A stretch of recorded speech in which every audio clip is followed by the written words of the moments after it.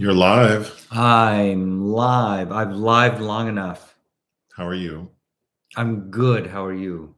I'm okay. Good. I had a dentist appointment at 8 o'clock this morning, but everything's fine.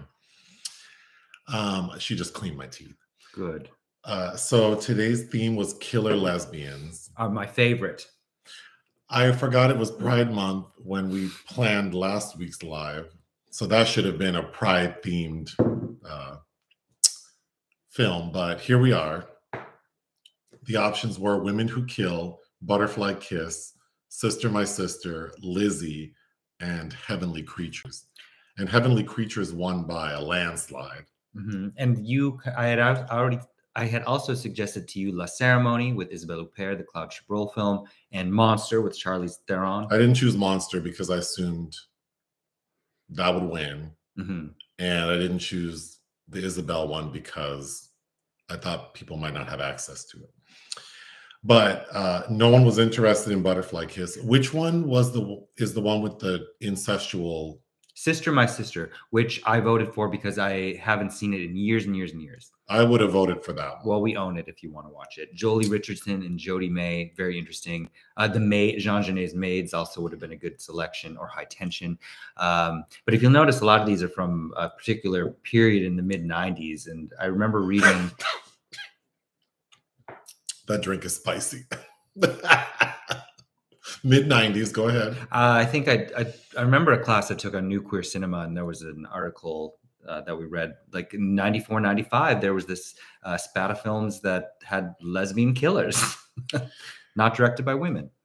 So Heavenly Creatures is from 1994. It's directed by Peter Jackson. I believe his fourth film. Who people know from the Lord of the Rings movies. Mm-hmm, The Hobbit, etc.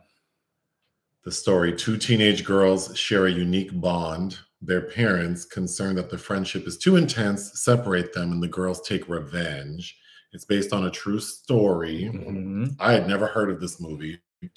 I thought it was excellent. Mm-hmm. It was very disturbing. Mm-hmm. I was not prepared. And the ending is like, oh yeah, God. It is disturbing. So these two girls are in New Zealand. It's 1954? 53, 54. It's when the diaries are... And they're 15 years old. So Kate Winslet is Juliet. Mm-hmm. From Britain. And Pauline is played by... Melanie Lynskey. And they're from like opposite sides of the tracks. So Kate Winslet's parents are rich. The dad is he's working for like the school in some big capacity. And she's traveled all over the world. And Pauline's parents are like working class people. And they become fast friends. They develop an intense relationship. We can assume it was lesbianic, maybe. Yeah. We don't really see them do anything except lay in bed together, and they kissed one time, mm-hmm. but they're also kids, so we don't know. But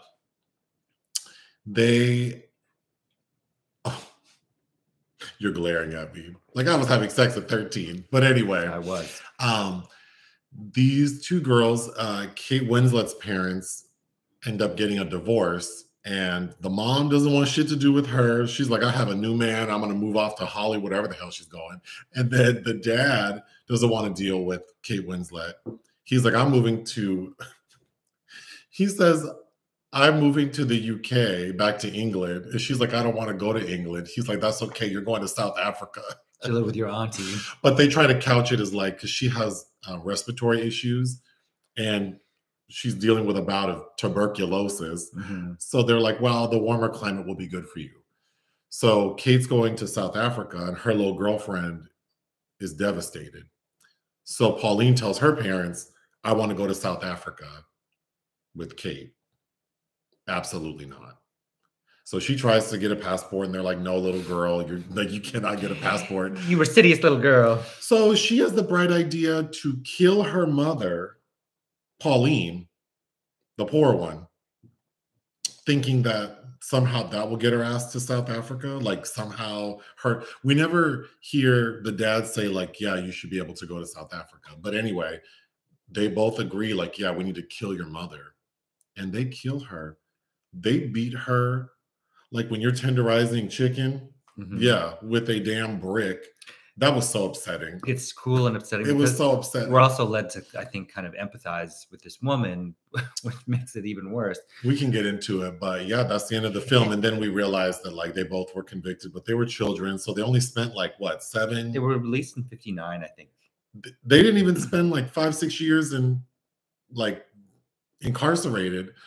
And then I was reading and listening to a podcast about the actual killings, and the film is obviously like someone's interpretation. There's a big fantasy component we can get to, but you know, what I was learning from the real case versus what we actually saw is quite different. But we know that both women ended up changing their names, one of whom became Anne Perry, a famous writer who wrote period murder mysteries. Murder mysteries. Yeah, she's that's how I was introduced to the film, was because of this film. Some journalists unearthed her new identity, and that's when she kind of had to confront it in the media, because she'd just been living this new life since she'd been released. But I think it was something like 60 Minutes where I remember watching with my mother, who became very interested in Anne Perry and ordered a bunch of her books. And then that was how we first came to rent this film when I was a kid.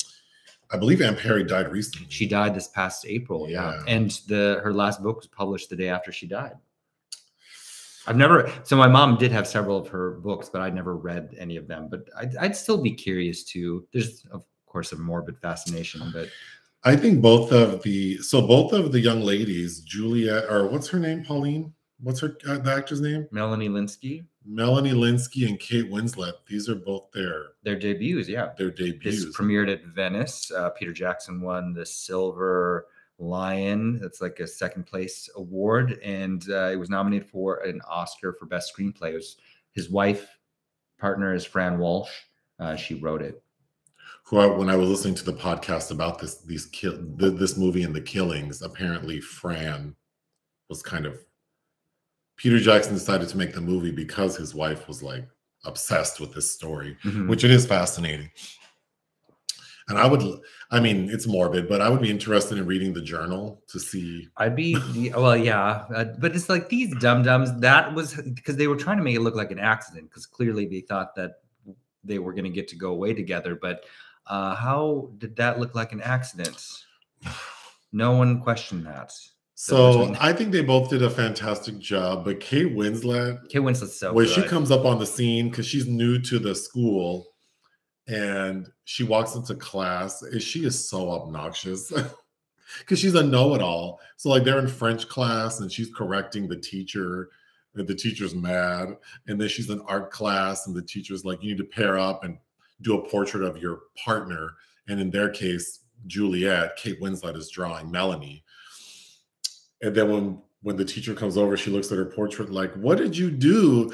Which was so good, because as the audience, we're like, what the hell did she just draw? And this lady drew like St. George and the Dragon. And a dragon. And she's like, well, I was thinking of putting Julie or Pauline somewhere here. I haven't figured it out yet. Maybe on that rock. But she's so obnoxious. And then it's done so well, because then it's like, I can see why her parents are like, yeah, send her ass to South Africa while we go somewhere else. Well, yeah, even when her mother goes to Pauline's parents, be like, look, before my kid leaves, can you please let your daughter hang out with her for the last 3 weeks? Well, just because it's like, I want to be left alone. And Kate's backstory is important, because we find out that first of all, so the two of them bond, Juliet and Pauline, they bond because Pauline's being bullied, and then Juliet wants to be nice to her. And then they're telling stories, like Kate saying, I'm having a hard time with their names, because within the movie, they have multiple names. Oh, yeah, because they have this whole fantasy. They're writing a novel together. We'll get to it, but yeah, they have multiple names, so whatever. But Kate is telling Melanie, yeah, I had to go away for years because I had chest issues, and I was like in a hospital for years. And then Juliet's like, oh yeah, well, I have like some bone disease, and so I was in the hospital for years trying to get that worked on. And she shows her scar. And Kate tells her, well, all the best people have bad chest and bone diseases. Oh, it just clicked with me. I was trying to think. I watched a film recently where parents also left their kid behind in a similar way. And it was Club Zero from Jessica Hausner, which you haven't seen yet. But oh, I need a coaster. But so when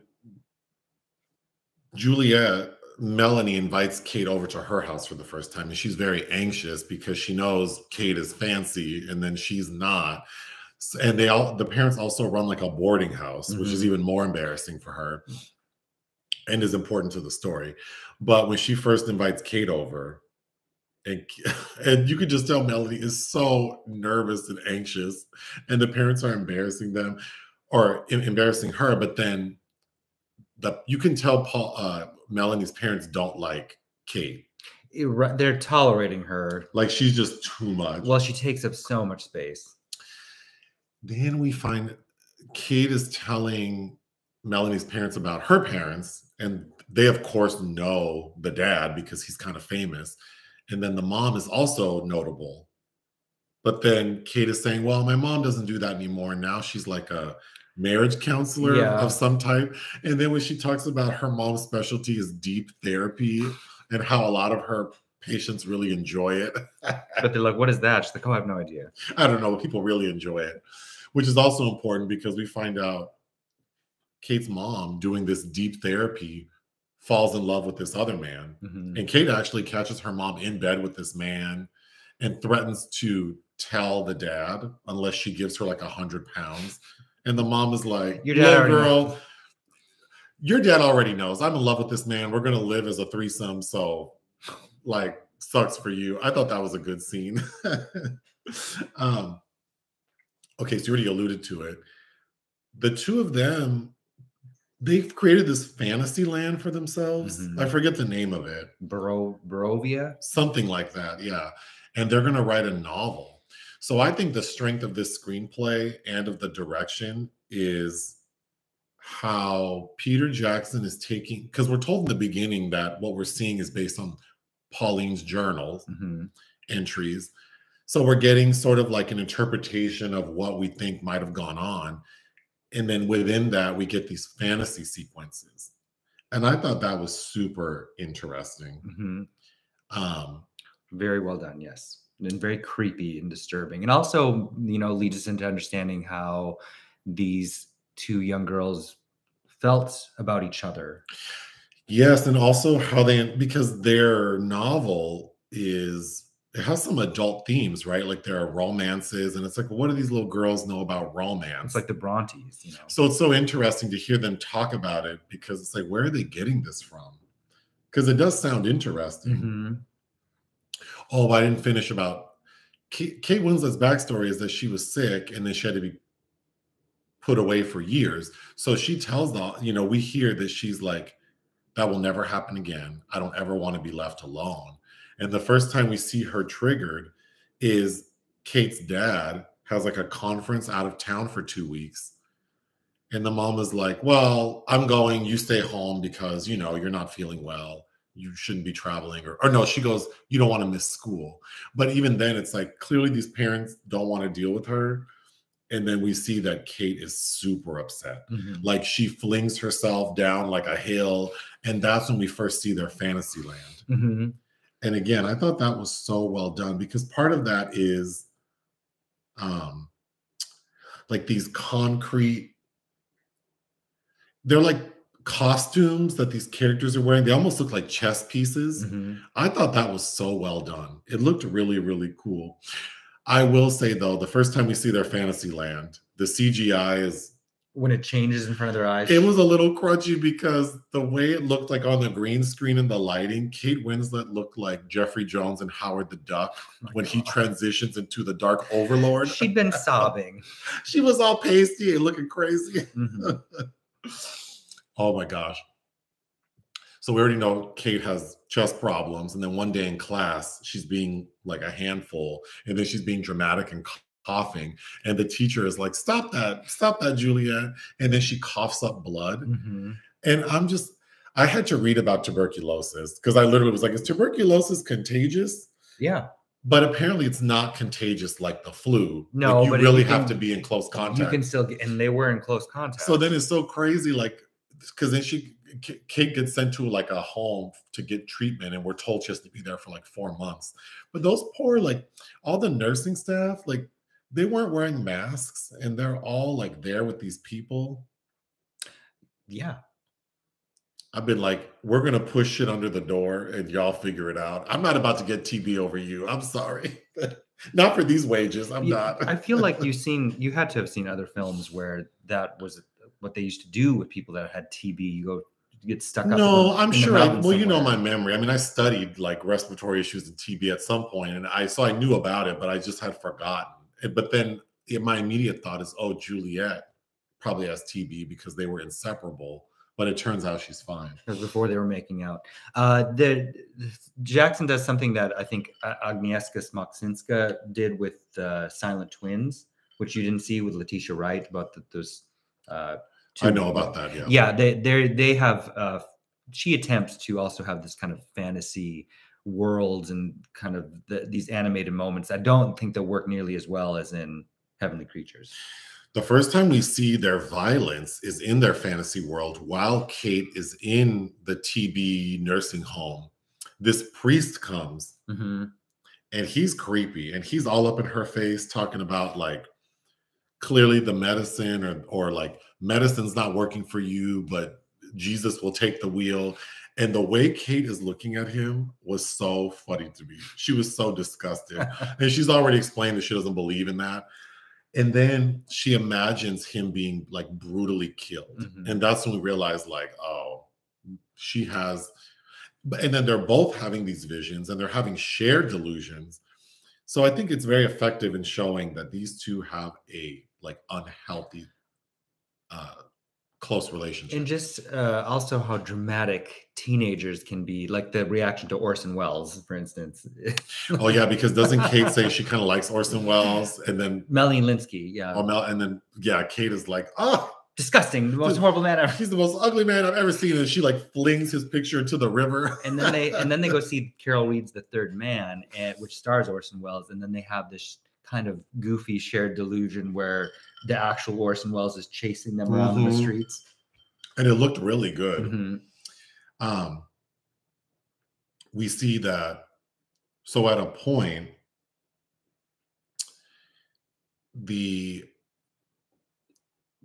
Kate's parents suspect that the relationship is like inappropriate. So they go to Melanie's parents, and the dad gives them the number to a therapist, a psychiatrist. So the mom takes Melanie. And the way he's talking to her is like, he's never been so disturbed because he says this little girl's a homosexual. He's like, oh, it's such a terrible word, isn't it? So then it's like, yeah. And then we see Pauline imagining her therapist being brutally murdered and like, oh boy, like we know where this is going. At one point, Kate, because she's trying to deny that her mom is having an affair. And she says, nobody gets into mommy's drawers except daddy. Like, ooh. That's what you think, little girl. That's what you think. Then getting back to Melanie's parents having this boarding house, there's this man who, Melanie's only 15, her character. And she looks young. And then this man who, how old do you think he was? Like 30? No, he's early. He was supposed to be early 20s, I'm sure. Oh, well, he was still too old to be playing with this girl. He's being very aggressive with her, and he gets caught in bed with her by the dad. Like, so of course the dad kicks his ass out, but then Melanie goes and finds him and has sex with him. That scene kind of threw me off a little bit. Well, I just didn't know why we needed to see her wanting to be sexual with him. Like, what purpose do you think? She probably wrote about it. Yeah, but it just feels very much like not a part of what we're focusing on. I think her sexual development, and she was interested in exploring that. I don't know. I did all kinds of things at that age. Oh, yeah, as you like to say all the time. So of course the most upsetting part of the film is when, like, the morning they're going to kill Melanie's mom. And just the looks on their faces, the two of them, like, and then the mom's being really nice, and they're just like, you can tell they're nervous. And then they take the mom out for lunch, and they buy like some, I guess they're having like tea and crumpets or something. And so there are all these little cakes, and the mom is like, no, I don't want to eat the last one because I'm trying to watch my weight. And then her own daughter pushes it towards her and says, treat yourself. That was so upsetting to me. It's very upsetting. And then they take her on a walk, and their plan is they're going to distract her by dropping like a gemstone so that the mom will bend over and pick it up, and then they're going to knock her damn lights out. Ugh. And then they show it. I mean, it's pretty graphic. It's pretty graphic because both girls partake in bludgeoning her. And the film opens with the ending, which is that we see the girls covered in blood running through the woods or the bushes. So in the end, we see where that came from. That was so upsetting. Yeah. Yeah. And that's the intention. It's a very well done film. I don't have any other notes. I see your last note says beating the mom was too much. It was too much. It was too much for me to handle. I was very upset because this poor mom, and I think because I was listening to a podcast about it this morning on my drive to the dentist, and the person was saying that it feels dated, but I think it's like we have to remember that, first of all, it was made in 1994, and it's about a story that happened in 1950 something. So it's like, well, yeah, like back then, people's views on homosexuality, and it was different. So I feel like you can't hold the mom to the same standards. She probably thought, oh my God, my child's abnormal. What a doctor's, like a professional, and not even a professional, this highly regarded man, my daughter's friend's dad, has come to me to tell me something's wrong with my kid, gives me the number to a doctor. That doctor's telling me something's wrong with my kid. Like, and then all I know how to do is try to separate them. Yeah, I don't think it doesn't feel, I think the person I was listening to was young, like they were in their 20s. And it's like, well, girl, like, boo. No. You have to look at it from like 70 years ago. Like, what? Ask your grandma about how this would have made her feel. Then you might not think it's so dated, but yeah, no, I don't think it's dated at all. I think it makes sense based on the culture that they were living in. What would you give this movie? 4 out of 5. I was trying to think if I had any other. I would give it 4 out of 5. They like Mel Ferrer, but not Orson Welles. And it opens with, I think it's the school principal who's giving me kind of Geraldine Chaplin vibes, who's the one who introduces her to the class. I don't remember what they look like though. Oh, but yeah, I like how the film looks. I do think Peter Jackson is one of those filmmakers, like a Tim Burton, who's kind of gotten lost in a special effects wheelhouse, maybe. I think he tried to attempt to kind of go back to this territory with Lovely Bones in 2009, which I don't think was a very good adaptation, but I don't know. Well, I still need to watch the Lord of the Rings movies. I mean, I don't want to, but I probably will. You like Elijah Wood? I do like Elijah Wood. You know what I'd rather rewatch? The movie where he's like a killer in downtown LA. Well, that's a remake. Maniac. Was it good? Yeah. Well, the original. You've seen the original too, because we reviewed the 4K Blu-ray of that. Oh, not to my knowledge. Well, you have a video out there talking about it. But yeah, I took you to a press screening of the remake when it came out. I remember liking that well enough. Makes downtown LA very creepy, not very hard. I'm drinking, is it Smirnoff? Yeah. Smirnoff makes a tamarind flavored vodka, spicy and sweet. It's very spicy because this is half and half, like half lime soda and soda water. It's not sweet because the actual vodka is very sweet, but it's very spicy.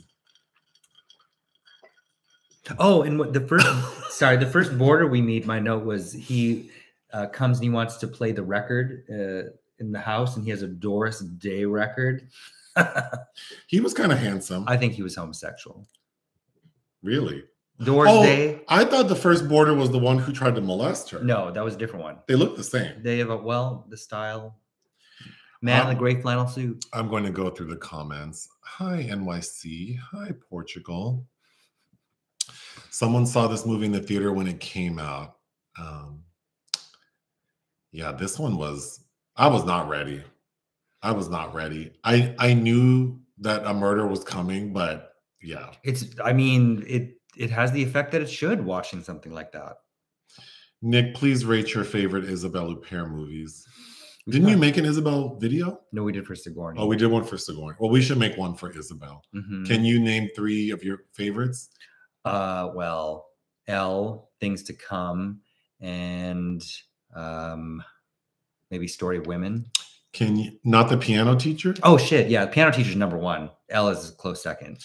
I think I have a list on Letterboxd. What about one you don't like? Dormant Beauty. That'll be a chapter in my book. And that's Bellocchio, and I like him a lot too. Anyway, Dormant Beauty. No. Nothing dormant about it. Oh, well. Y'all should review and watch Where the Track Ends. I have not seen that. That's giving me a Shel Silverstein memory. Where the Sidewalk Ends. But yeah, I'll have to look that up. I don't know about that. Someone saw this movie in New Zealand. Wow.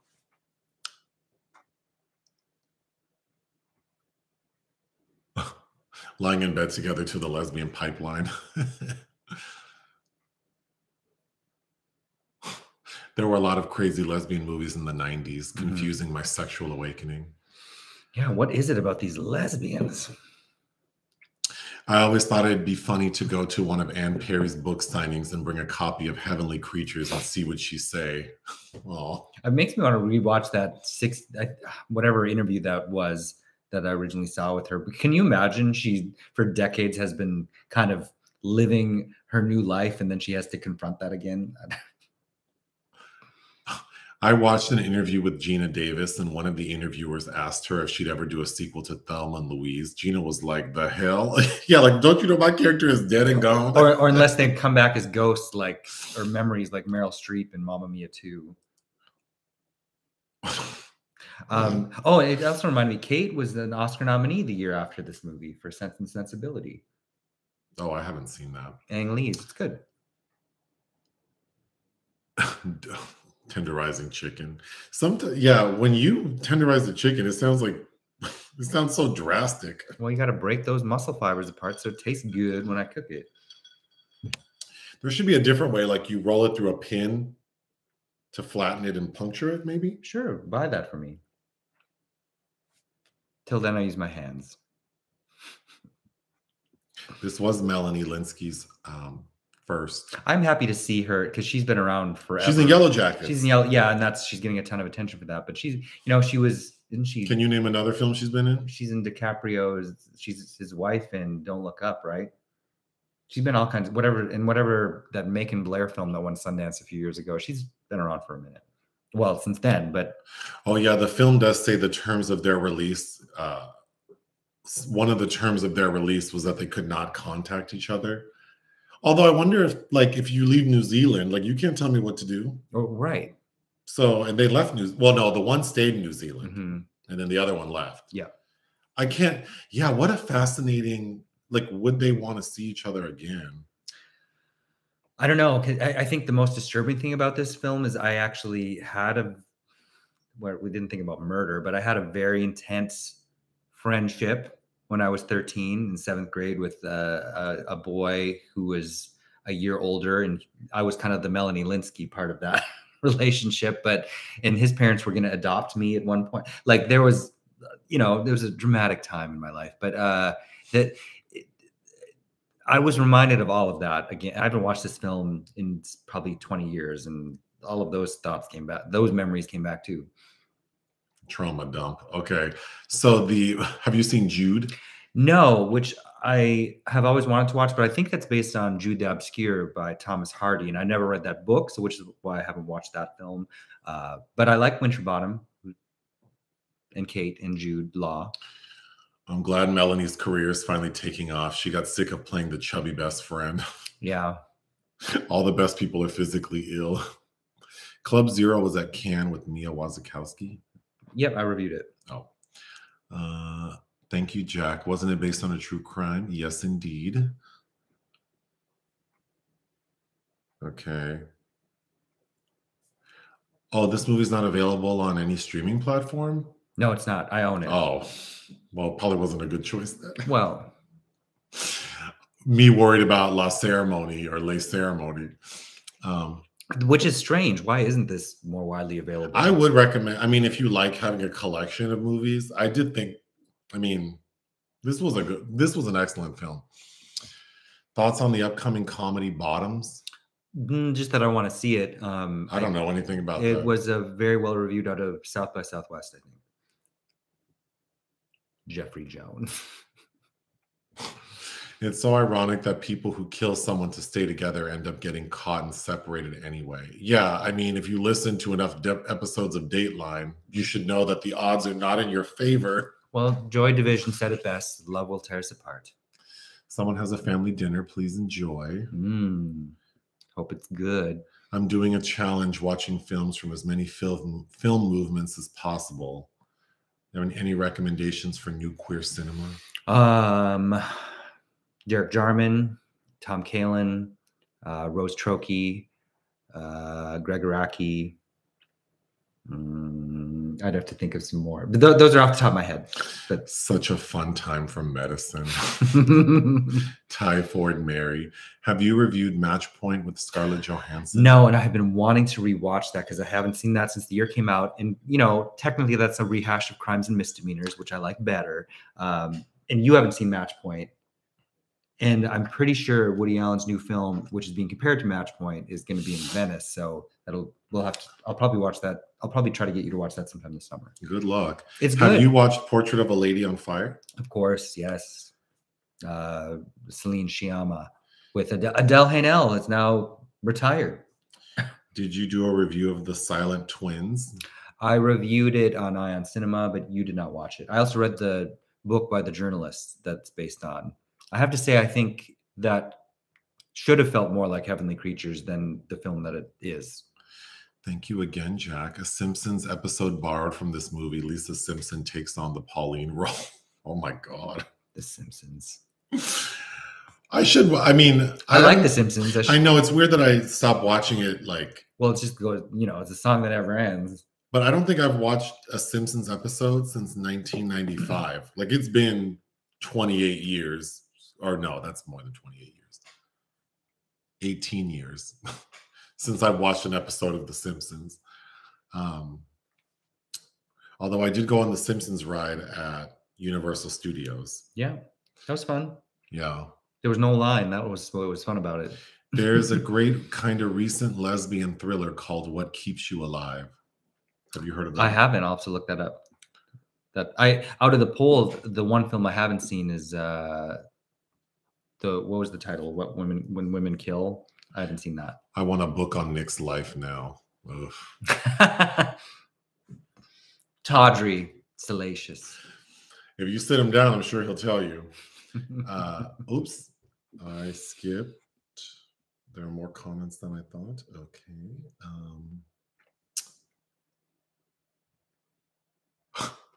Every time Joseph says something is upsetting, he does the face from the Scream painting. Actually, whenever I do this, I think of Macaulay Culkin and Home Alone. Actually, that was what I did yesterday when you got hit in the car. Can we talk about it? In my brand new car. I got this car on Saturday, and we're driving to this Outfest drag bingo event downtown. And we're 3 minutes away from the parking lot. By the Whole Foods. By the Whole Foods in downtown LA. And I'm just sitting, stopped, minding my business. And this car in front of me is reversing. And I'm not thinking anything because I'm in my mind, I'm every car has a backup camera, parking sensors. He's not going to hit me. And then we're just sitting there, and all of a sudden it's bam. We could see it happening in slow motion. Watched it happen in slow motion. And I had to pee. So I'm just oh. And I feel bad for the guy. Well, because we both got out of that car. We both got out of the car. And I'm just yeah. It bent my license plate. But the license plate is still new. It's not, it's the paper plate because I don't have the real ones yet. And I did have a custom border, but I needed to buy a new one anyway. But I felt bad for him. He looked scared. He did. Because it's a nice car, and then his wasn't. And I don't know if he thought but yeah, that is not how I wanted to start my day yesterday. But there was no real damage. Just inside. just inside.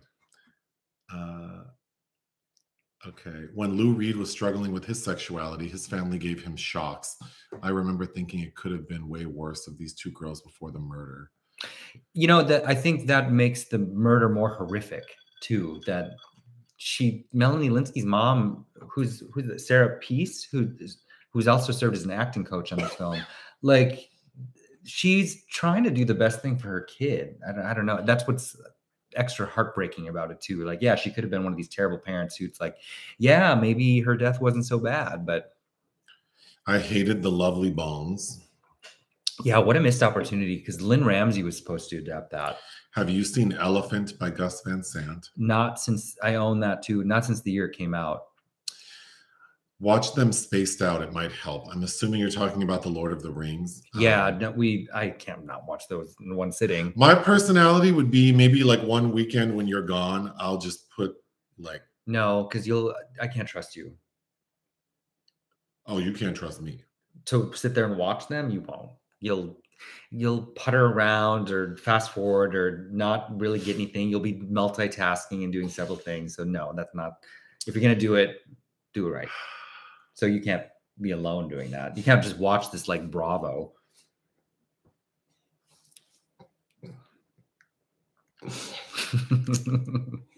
I'm trying to work on my attitude. So here we go. Same. The devil is testing me, but it's okay. You're like the main character. You're like Ember in Elemental, which I just saw today. Oh yeah, Nick watched Elemental this morning while I was getting my teeth cleaned. Mm-hmm. I want to hang out with Nick and Joseph. Can we be friends? Yes. Why can't we be friends? Why can't we be friends? Yes, Lord of the Rings, please. You won't be disappointed. I'll be the judge of that. I think the first two are pretty good. Keep in mind, I don't like a whole lot of characters I have to remember. Oh boy. Well, here we go. I mean, it's not like War and Peace, but well, especially if I'm not watching these without making a video about it. Okay. So can you picture me trying to make a video well, about you definitely... all 6 Lord of the Rings movies? 3. Oh no. The Hobbit. Oh, they're not related? They are. The Hobbit's technically a prequel to The Fellowship of the Ring. Oh, so I'm going to watch The Hobbit first. No. They're not good. Yeah, but I need to get the full fantasy. It's not necessary. I believe I need to watch all 6. Okay. And I'm going to do it in one. I'll do 3 one day and 3 the next day. No, you won't. Oh my God. And I'm going to make a video. And you're going to make a video? Mm-hmm. By yourself? No, not by myself. Oh, well, then I don't want to watch them like that. You don't have to watch them. You can just sit there. You don't want to watch them like back to back? No, especially not the Hobbit films. You'll see. You put one in. You get past that 45-minute dinner sequence and then see what you feel like.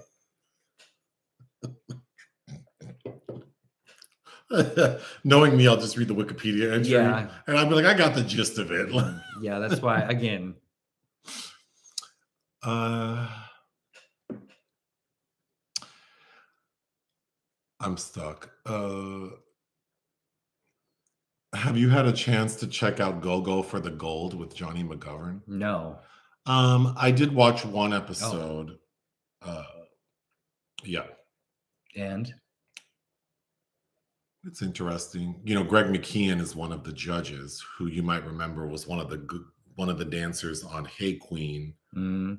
Like one of the, at the end when they do like the strip, whatever. When they molest them? Or like he'll show their butt or whatever. Mm. Yeah. Yeah, I mean, it's cool. And then we see, or I mean, you go to Precinct more than I do, but every time I go to Precinct, I see the one, Zaddy. He's one of the contestants. He's one of the strippers who's always at Precinct. Okay. I'm not like, strippers don't really get me excited, so it wasn't enough for me to keep watching. It's an art. It's work. No, I would watch it. It's just that it didn't, I don't know what it's on, like what platform I saw it on, but I don't know. I also haven't tried to watch it. I'm sure I could easily find it. Are we going to Vegas Pride? Isn't Vegas Pride like in March because it's so damn hot? I don't know when it is. Vegas Pride is not in the summer. I've never been. I've been to Palm Springs Pride. Because I lived in Vegas for 7 years and I remember Pride being like very early because it's hot. Because I think Phoenix Pride is also early because it's too hot to try to be outside. But maybe I'm wrong.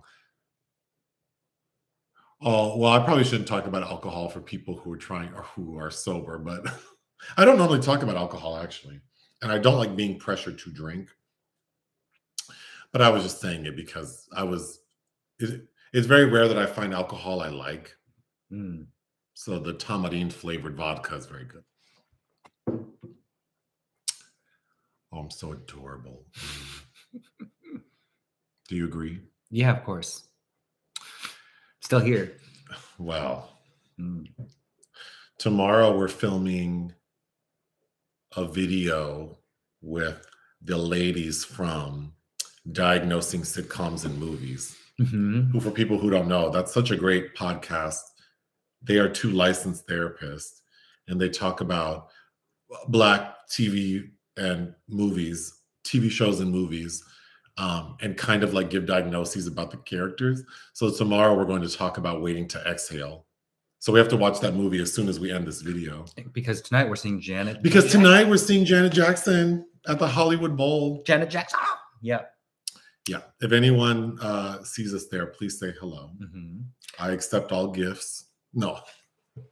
I mean, I do. All gifts? Some things might not be a gift. Be careful what you wish for. Yeah, that's true. If I appreciated Babyface's Tiny Desk concert, can I tell y'all something? Shantae Moore, that lady can sing her ass off. And I've known that for a long time. Speaking of Waiting to Exhale, she has a song on the Waiting to Exhale soundtrack that is not even in English. Like, I don't know what language she's speaking. I'll play it for you. It's not human words that we speak, but it's so good. But anyway, you know her from R&B Divas Hollywood. Yeah. And she was married to Kenny Lattimore. And people say he's gay. But now he has a wife. How Shantae got her groove back? Well, she has a song called Shantae's Got a Man. But yeah, Kenny Lattimore seems a little fruity to me. But Shantae can sing. I lost my place again. Melanie Lynskey was great in this as well. Oh yeah, she was. Piano Teacher's on my watch list. Piano Teacher, okay, it's a dark, disturbing movie, but I cackle every time I watch that. The things that poor lady does to herself. I don't remember that movie. Oh, do you don't remember her sleeping in bed with her mama, cutting up Annie Girardot? I think I confused that movie with. There's another Isabel movie where she has to take care of her mom, but it's like newer. Things to Come. Things to Come. Edith Scope. I think when you keep trying to tell me that reference, I think of Things to Come. Oh no, we watched it when it came out on Criterion Blu-ray because I think I reviewed it for that. Oh, Puerto Rico is under a heat wave right now. Well, I'll send you cool vibes. I don't like to be hot. I don't mind being hot. Yeah, I like to sleep like a burrito. Like I like to be wrapped up like a burrito, so it cannot be hot. Isabel in I like Claude Chabrol's Madame Bovary, which is a really good book too. Are we reviewing Flaming Hot? You saw it. I saw it months ago, and it is heartwarming. It is also a film filled with cliches, but I didn't realize the lead guy, I think his name is Jesse Garcia, who we just saw. He has a brief throwaway role in the film The Mother with J-Lo. He is the kid from Quinceañera. Oh. Which I could rewatch. Is he the one who does the cocaine? Yeah, he does that golf ball bump size. And then he gets hit by a car and flies in the air with the bouquet, the bridal bouquet. That doesn't. I think his performance is nice in Flaming Hot, and I think it's worth watching. But it is a little corny. Thoughts on the new Sam Smith and Madonna song "Vulgar"? I haven't heard it. I heard a snippet of it. I thought the beat was cute.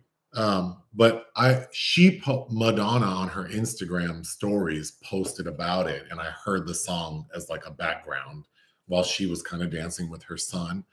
It had a cute little beat, if that's the song I'm thinking of, but I'll definitely check it out. Today I'm not listening to any music except Janet Jackson though. Sense and Sensibility is great. Another tearjerker. Are we going to review the Flash movie? Yeah, we're seeing it on Thursday. Yes, the the screening we were going to see on Tuesday coincides with The Blackening, which I'd rather see. So we'll be doing The Flash on Thursday. The Informant, yes. Soderbergh, who works a little too much sometimes, but he's usually interesting. Melanie and Elijah were in I Don't Feel at Home in This World Anymore. Yeah, I think that's the Macon Blair film that won Sundance. I love La Ceremony. That was Isabel's first. Nick did give us that option, but I didn't choose it because I thought people wouldn't have access to it. Well, but then it turns out no one has access to Heavenly Creatures. Well, you've seen La Ceremony. I made you watch it on a birthday of mine a couple of years ago.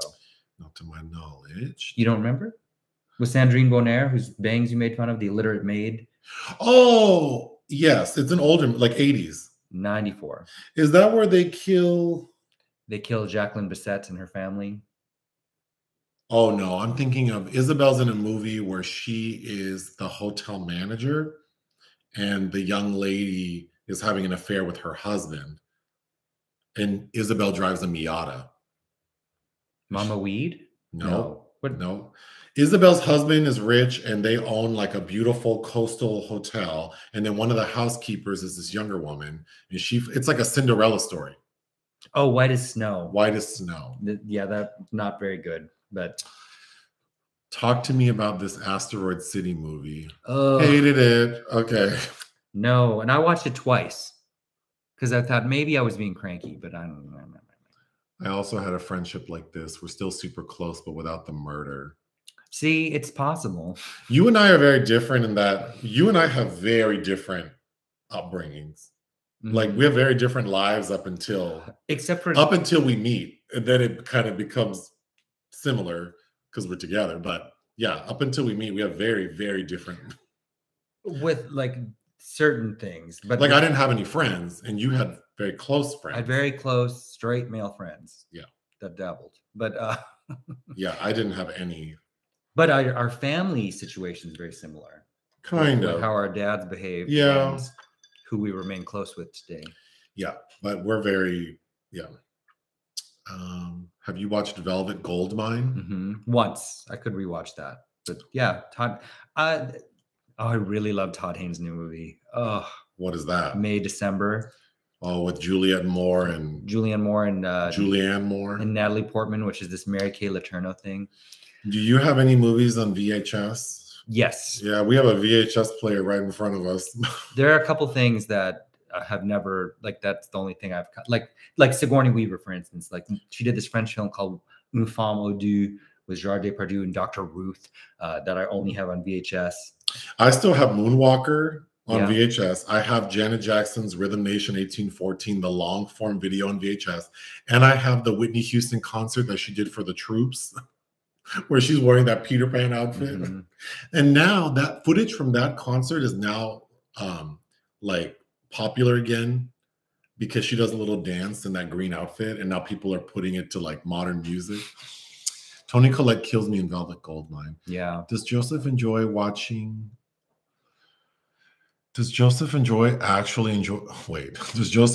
enjoy watching movies when he has to take notes? I enjoy movies, even if I have to take notes. I have seen the trailer for the new Yorgos Lanthimos Poor Things, which will likely be in Venice. That should be, after I finish what I'm reading, that'll be the next book I read. How was Killers of the Flower Moon? Fine. I thought it could have been a little stronger. I reviewed it for Ion Cinema. We won't be reviewing it together until it gets a theatrical release and you can see it. But it's worth watching. I like it. I lost my place. Okay, Sisu review.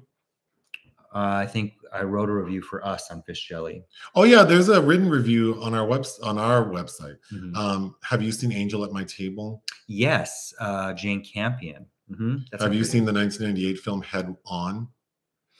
Yes, that stars Sybil. Is it Sybil Kelly? That's a Fatih Akin film that won Berlin, I think. How was Strange Way of Life at Cannes?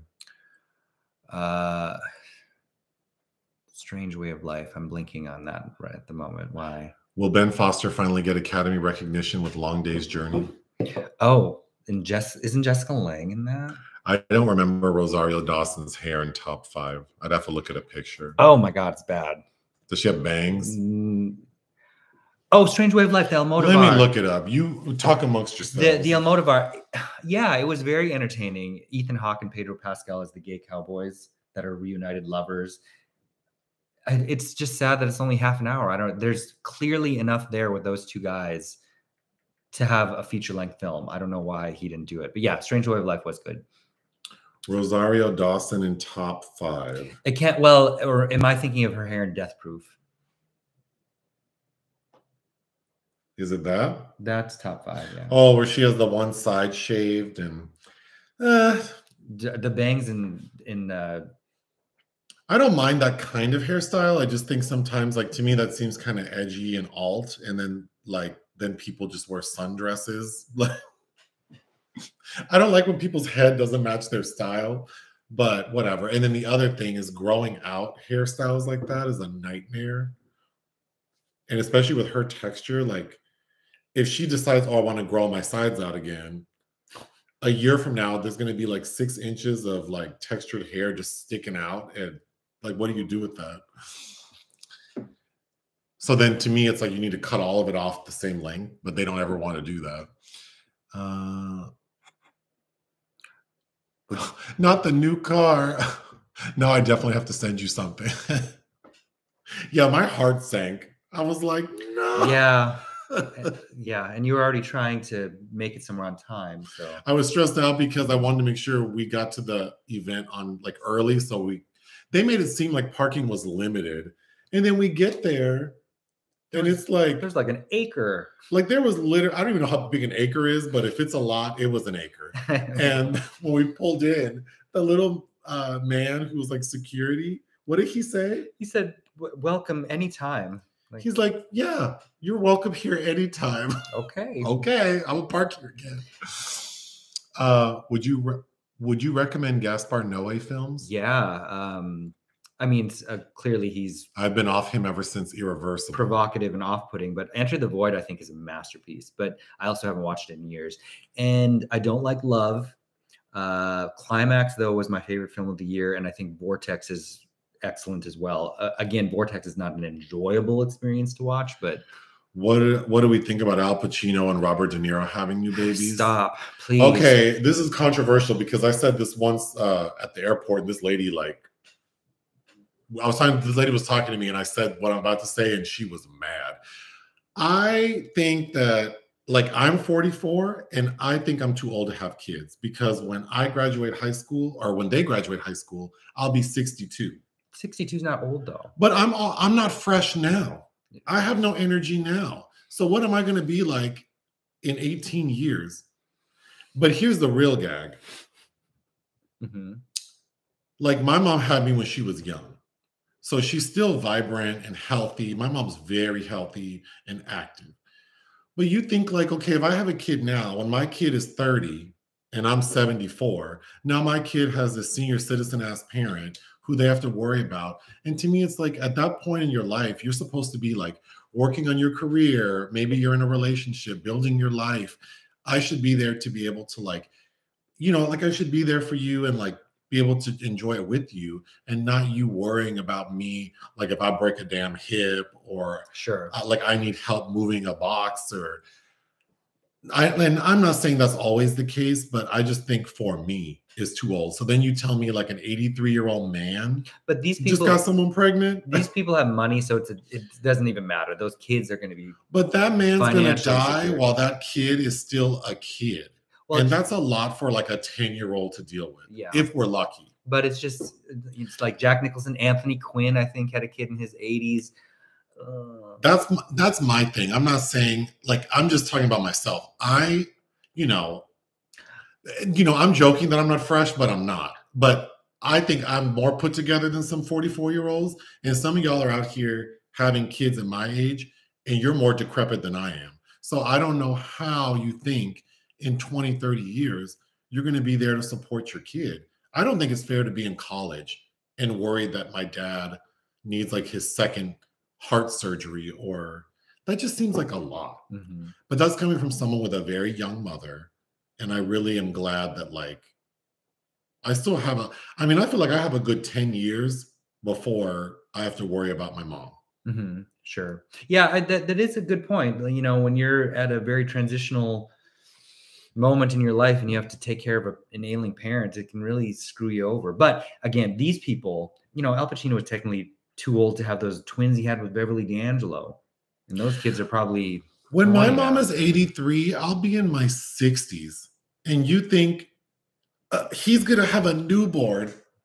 And my mom at the same age, she'll have a kid who's in their 60s. Al Pacino, that's crazy. Al Pacino and Robert De Niro are not changing diapers. Trust, they are not spending that kind of time with these babies anyway. I just think like, yeah, I know I'm going to get nasty comments, but again, to each they own. If we had the spirit to have a kid, we would definitely adopt. I wouldn't pay money to make another human. Oh yeah, definitely. But not. I wouldn't adopt a newborn either. I would adopt like a 16-year-old. I don't even want a kitten anymore. I don't want the cat we have now. But I'm saying if we did, I would adopt a teenager because that seems more appropriate for my age. And then I could be there, like my energy level would match a 16-year-old. I could show them how to drive. They can run my errands for me. I could teach them how I like shit. Like, you know. I could teach them how I like shit. They could meal prep for me. Have you seen Love is the Devil with Daniel Craig and Derek Jacobi? Yeah. Years ago, I had a movie night for that when we were first dating. You probably don't remember it. No. Mm-hmm. I'll do a Lord of the Rings watch party with you, Joseph. I'm going to need someone to come help me watch these movies. The device from A Clockwork Orange. With my eyes open? Yeah. When are we seeing The Blackening? Tuesday. Oh, did I see that Yutaka watched The Blackening already? If that's the case, I can't believe I remember that. I think I saw it on Instagram. This might be the first signs that my brain is starting to decompose because random facts are like popping in. No. Have you seen Adrian Lyne's 9.5 Weeks? You know, I never have. And you know, Sigourney Weaver was offered that role first before Kim. But yeah, I've never seen that, and I need to. I have seen Mickey Rourke and Wild Orchid, another steamy erotic thriller that's not good. Have we thought about starting a Patreon? No. But I also don't know what Patreon is. I mean, I know the Patreons like people pay to get content. Yeah. I don't know. I feel weird like being like, I think for some people it does make sense. So I don't think it's bad. But no, not at all. But I don't know. I feel weird asking for money. Same. I mean, I do ask for shit all the time, but I'm being funny. But I think, but it's like no one has to do it. But I think to say like, you have to pay to get content to me feels like, I don't know. Mm-hmm. I don't need the money like that. I like money and you can give me money, but I don't need it to be like you have. It feels weird, but not all people's Patreon is like that. I know some people have a lot of free content and then they say if you want extra. I just don't know enough about it. And then I know with Patreon, I'd have to commit to something. Like now that it's free, it's like, well, if I do the video, I do. If I don't, I don't. But if I say like, oh, your people are paying $9 a month, and then I have to commit to like every week we have a viewing party and I don't know that it would be as fun. Okay. Maybe. But like, again, maybe we get to a point where it's like, I have to do that because it's like, it's already a lot to respond to comments. Like there are too many comments for me to respond to. So maybe it would be like, if people want to interact with us, it might have to be in a paid environment. Well, I mean, right? I don't know. But no, I haven't thought of it yet. Yeah, you should just watch the Hobbit cartoon. Have you seen Huesera, the Bone Woman? No, but I know of it and I want to, and I see that we had a screener for it, but I know it's on Shudder now. Nick is protecting me from the Hobbit movies. You don't need The Hobbit will test you. Hobbit is rubber noses and fright wigs. Watch me love the Hobbit movies. I don't think Watch me replace my Letterboxd. Three of them be the Hobbit movies. I would bet money that you will not. Especially that last one, which is like a video. Well, don't tell me that because then I'll force myself to like it so I can win money. Terminator 1984 versus RoboCop 1987. Which do you prefer? RoboCop. I would prefer RoboCop. Yeah, but I do like Terminator 1984. I prefer Terminator 2 from Jimmy Cameron. But Linda Hamilton's performance by Terminator 2 starts to get way overboard. Oh my God. No one likes, wow, people don't like The Hobbit. Okay. It's not good. It's not good. Where are the best Pride events? Well, here's for me, I don't like being outside. So very few Pride events appeal to me. Yeah. I don't make an effort. I didn't go to WeHo Pride. LA Pride is this weekend. I'm not doing anything. Tonight is Mariah Carey. Well, last night was Megan Thee Stallion. I would have liked to see Megan. Tonight is Mariah Carey, but of course I'm not going to miss Janet Jackson. Yeah. I mean, maybe I thought about going out tomorrow, like go to Hot Dog, but it's going to be crowded. Bears in Space. Bears in Space is going to be crowded. Yeah, but I've never been. I don't like a whole bunch of people all close to me. And yeah. Vegas Pride is in October this year. Oh, well, maybe I could go. If someone wants to sponsor my trip to Vegas, no. Talking about I'm not going to do Patreon, but y'all can send me first class to Vegas. We're not going to review the Spider-Man Across the Spider-Verse movie. He refused. He didn't want to watch it. It's hard for me to watch animation. The two of us, we're lovely. We seem exactly like the friends everyone would want and try. You would think that, but we don't have a lot of friends. We don't. But is that because of us? Am I the problem? I'm not a problem. I'm the problem. I know I'm the problem. You're not a problem. I'm not a problem, but I think the older I get, I'm very particular and I don't have to do a lot of things I don't want to do. So I just don't. What I want is for someone to be like, oh, I'll come over. We can watch a movie, drink wine, talk, hang out. I don't want to I'm 44 years old. I don't want to be up in the club, drunk, dancing, shirtless. That is not my vibe at all. But I don't know. I like dancing. Yeah, you do. What is Nick drinking? Diet Orange Sunkist and coffee. Hell of a combination. I'm hydrating. Yes. Your breath smells like citrusy coffee beans. Yeah, there's orange flavored coffee chocolate, right? Someone loves the podcast. Thank you. Us talking just bullshit. Yes, we're seeing Janet. I'm excited.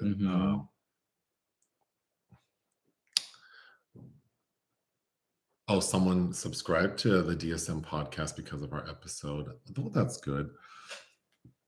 Yeah. Oh God. Well, I'm sure we'll talk about the Waiting to Exhale soundtrack in our video tomorrow. I probably won't. It's going to be a long video because I'm going to try to keep those ladies as long as I can. So it'll take me a long time to edit it. But you saw Janet last night in Irvine. Yeah. I almost thought about doing that, but Well, because then I was thinking driving to Irvine on Friday, would I just spend the day in Irvine? Stay the night. Well, driving here from Irvine at night is not bad. It's just I can't drive during rush hour. So I'd have to go early in the day and just hang out or get a hotel room. And then in case I would spend the night. Yeah. Were we fans of Michael Jackson? Yeah. Enough of more so than Prince. For me. I like Michael more than Prince. I like Janet 100 times more than Michael. Same. But he has some songs that I like. Yeah. Although every time Beat It comes on, every time I'm like, oh, what is this song? And then it becomes Beat It. And I'm like, But the opening of that song. Bedroom Window. Terrible. That's a bad Isabel film. Curtis Hanson directed. Rest in peace, Tina Turner. Yeah. Did you hear there's a remake of The Piano Teacher starring Erykah Badu, John David Washington, Ray Fisher? Actually, I think I do know that. I saw that on B. Scott's website. No, I didn't. Well, it's not come out yet. No, I think it's in development. Maybe. If I'm thinking of the right thing. I have the book by Elfriede Jelinek and several of her books that I haven't read, but I'm not seeing Beyonce unless someone gives me a ticket.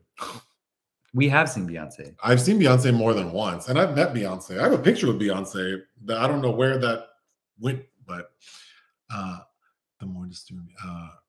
I like to sleep like a burrito. Yes. I can't get through a live stream without mentioning J-Lo. Yeah, unfortunately. Best vacation together and why? Well, well, I always say the same thing, but then it really wasn't a vacation because I was already living there. You were coming to see me in Miami. Oh, that was nice. But that doesn't really mean a vacation. It was. I did enjoy Poland. I enjoyed Poland as well. Warsaw, particularly. Yeah. Yeah. Specifically, I mean. Thank you, Selena. What reviews are coming up? Well, Asteroid City, Waiting to Exhale, The Blackening, The Flash, Indiana Jones, and the Dial Tone of Destiny. Which I don't know. I would like to make. I would like to rewatch Raiders of the Lost Ark. It's been a few years, because that's the best one in my opinion. Would we be great parents? I don't know. I feel like I would talk to my kid the way I talk to the cat. I feel like we would run the risk of making a child feel stupid and insecure. You would, not me. I think I would just be like a very needy parent. Like, did you finish that Dickens yet? Yeah, you would make them feel stupid. I think I would make them feel like, oh, I have a sick parent who needs to be taken care of. Like, I would make them do a lot of things for me. So we would have Cinderella. I think we'd have like Cinderella. Yeah, I don't know.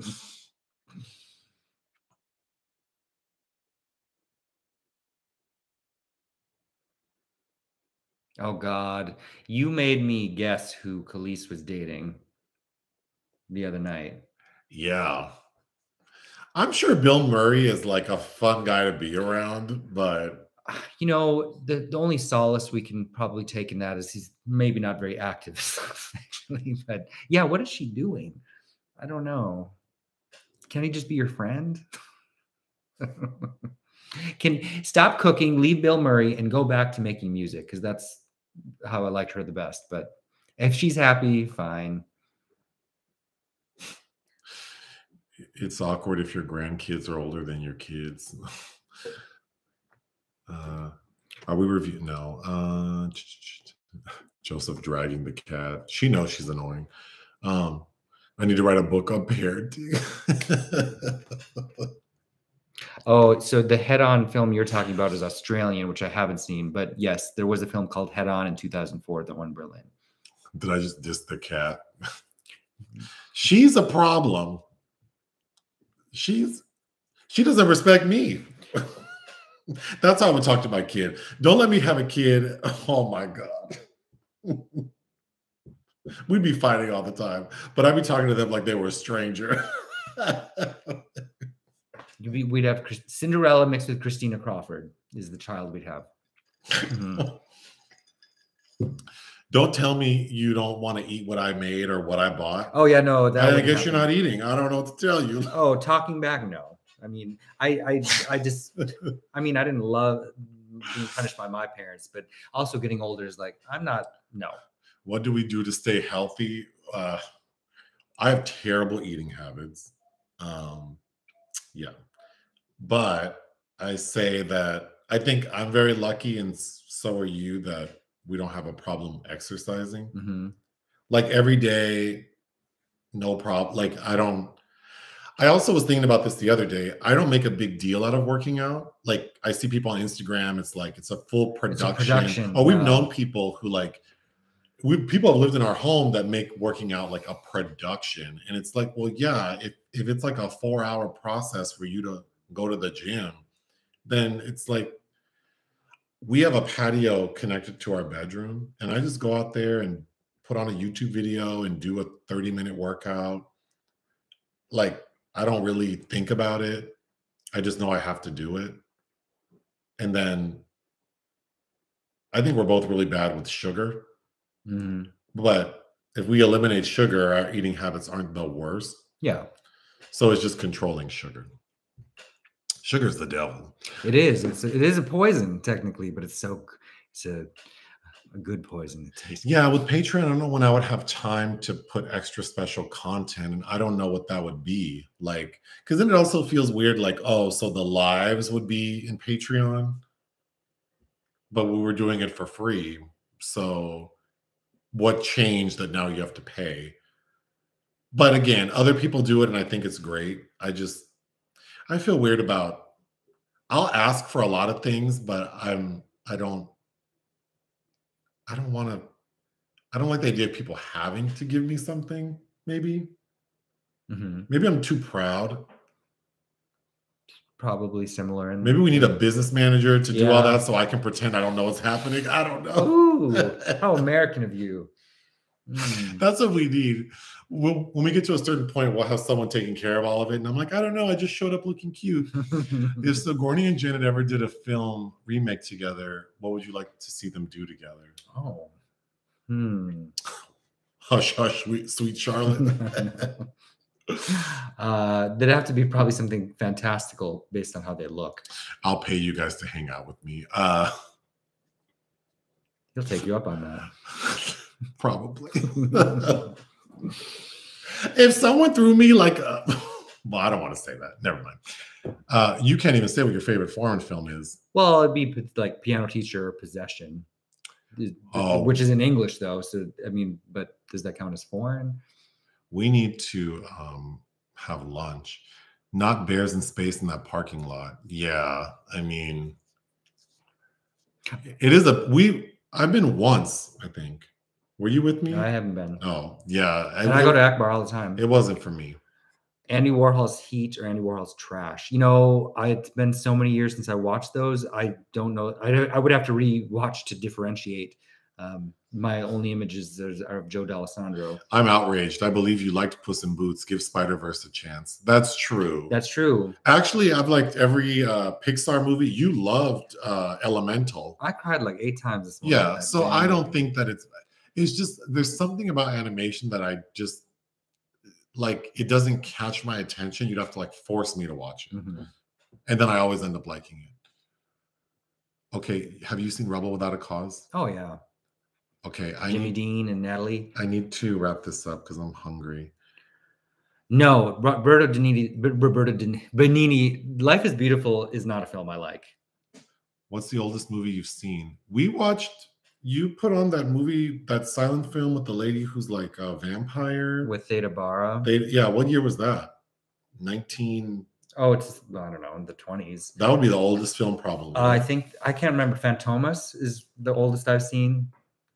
That's the nice thing about Letterboxd. It can tell you, I could go look, but something around there. A live stream from the gym. Oh my God. The gym I go to has a lot of like the OnlyFans people there. And I just noticed yesterday that they put up a sign saying that, because I noticed something was different. And I don't know when they enacted this, but whenever I would go in the locker room, they'd all be filming. Oh God. Like it's obnoxious. Like you can't even get through to go to the urinal. They're all filming. And then I noticed the last few days that there was none of that happening. And then yesterday I noticed that there are signs up saying that if you get caught filming, you'll be like, your membership will be revoked. Excommunicado. So yeah, that was interesting. But good, because that's so awkward. Like, I'm just trying to use the bathroom and wash my hands, and I have to like play Frogger around people with full-on video setups, like cameras on things mounted while they're posing in the mirror. And it's really awkward watching people do that who have no shame. Because sometimes I'll take a selfie to be funny, like somewhere, not the gym, and I feel embarrassed, like, oh God, I hope no one sees me doing this. And these people don't care. They are full setup, posing. I would rather face the embarrassment of like a wet, smelly fart than being caught taking selfies. But to be fair, people think making YouTube videos is embarrassing, and I don't think it is. But the Elemental review, we'll probably film it this afternoon. And Joseph didn't watch it, so it'll just...